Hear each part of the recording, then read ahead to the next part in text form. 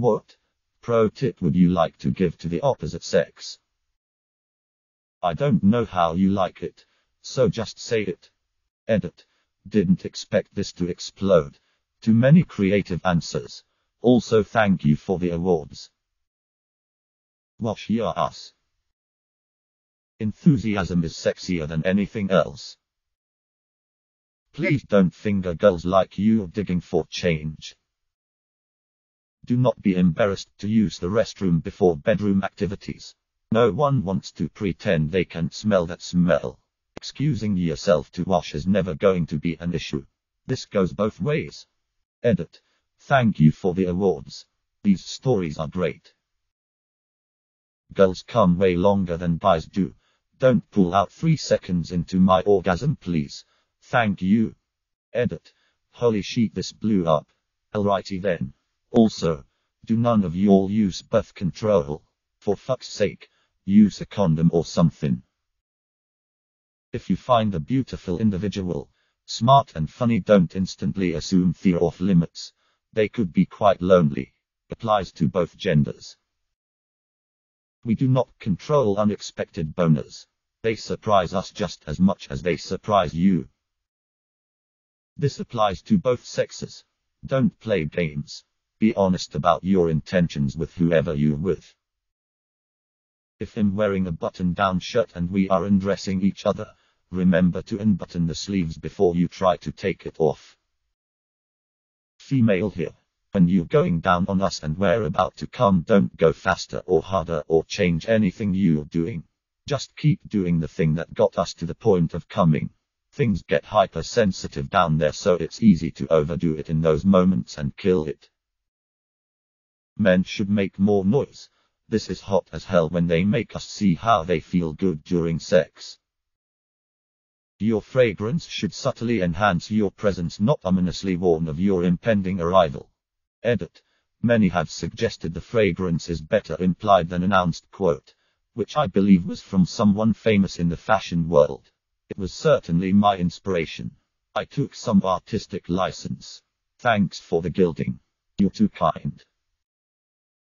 Girls, give guys more non-sexual physical attention.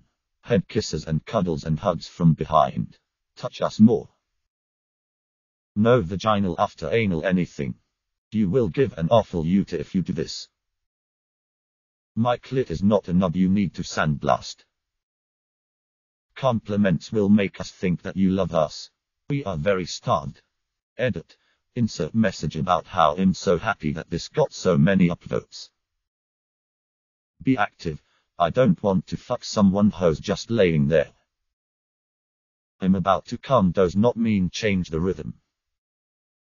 If you wear contact lenses and become lost in the woods, human saliva is better than water for cleaning your contacts. While both fluids contain bacteria, water is more likely to contain amoeba and parasites which cause keratitis.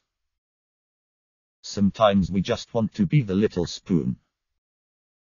I don't understand your signals at all. Edit. Let's recap to silvers, which are first in the 2 years and to account time. 11 3K upvotes. Cool.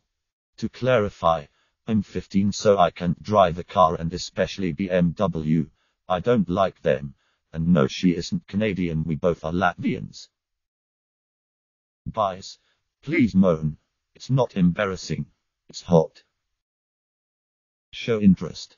Not even sexually, just showing genuine interest in me as a person is often enough to make me fall for you.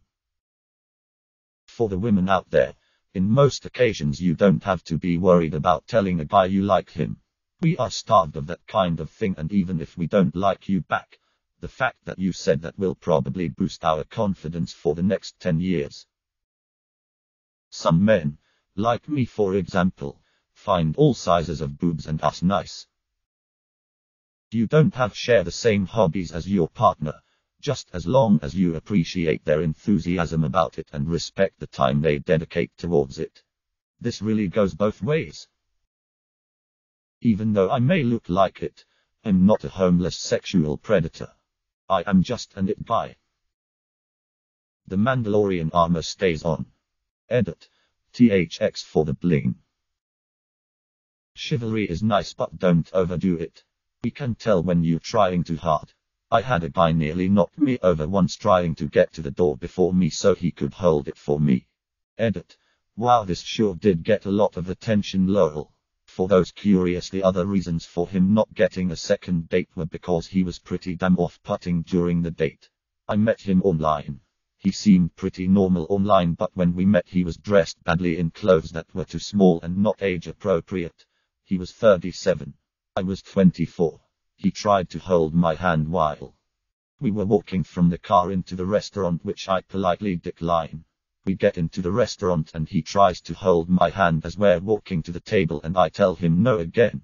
When we got to the table we started talking and he was talking way too loud.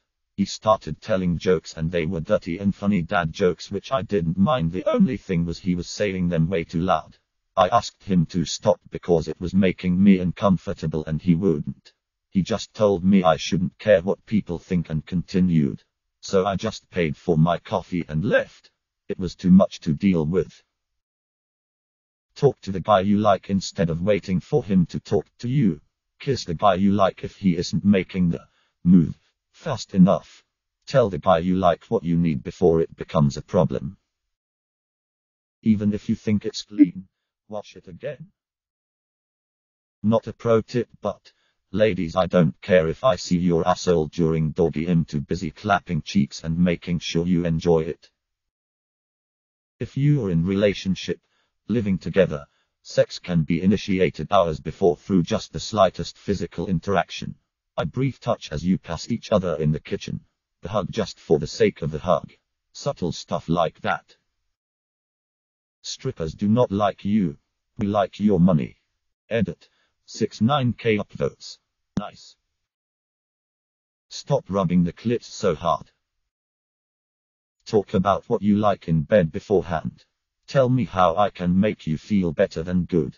Be open and honest about what gets you going, and let me get you there. I want to make you feel good, so tell me how to get there. Unless you prefer I stumble around in the darkness, in which case, tell me that too.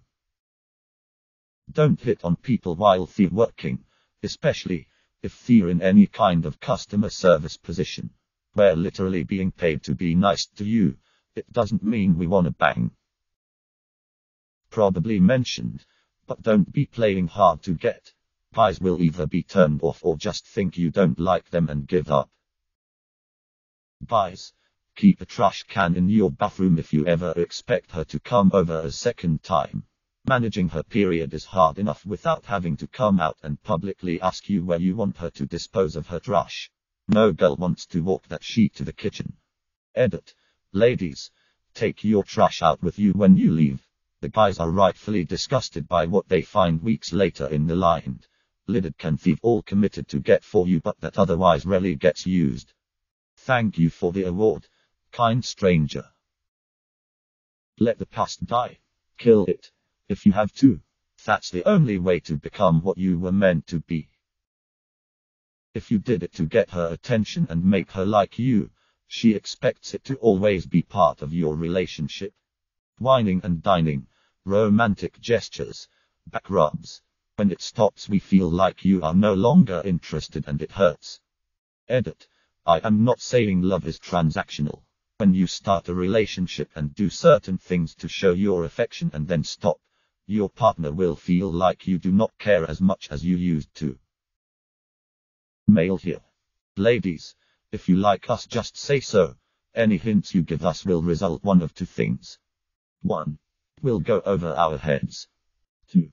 We will notice but won't do anything because we are afraid of fucking up a good friendship.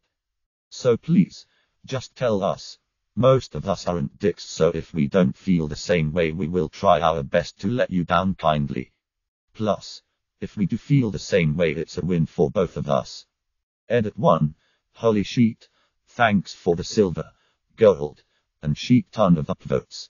Edit 2. All those who disagree with me, you are completely right. Well, at least most of you, and it does go both ways. This was mainly just a blanket statement, as this is what I've seen happen the most.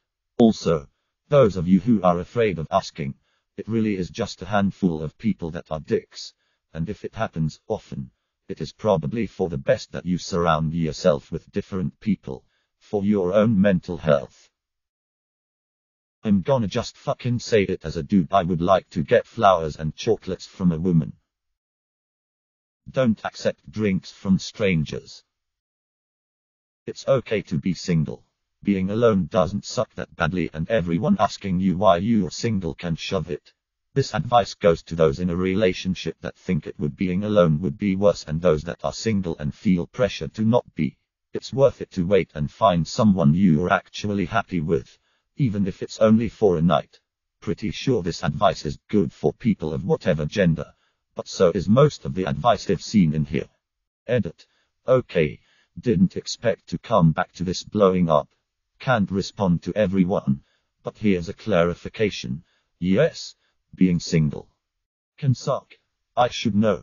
I've never been in a meaningful relationship my entire adult life. I know what it's like to deal with that. This post isn't for people like us. It's for those people that are in shitty relationships, but don't want to leave because they're scared of being lonely. For those people that feel like they're being pressured to keep getting into relationships that they don't want to be in because people won't leave them alone. And for those people that don't even realize being single is actually an option. Believe me, I know all about how much it sucks to be single for years at a time. I've been single for over a decade myself at the moment. But I've also got friends in toxic relationships that are terrified of leaving because they'd rather deal with the abuse than go a week without someone to come home to. And I've got friends that have went from person to person and have never had the chance to define who they are as a person without ever giving themselves the chance to figure out who they are as a person without someone else to define themselves by. This post isn't about judging people, and I'm sorry if it came off that way. This post is about letting some people out there know that they have options. Subscribe, like and comment if you hate outros. Begging you to subscribe, like and comment.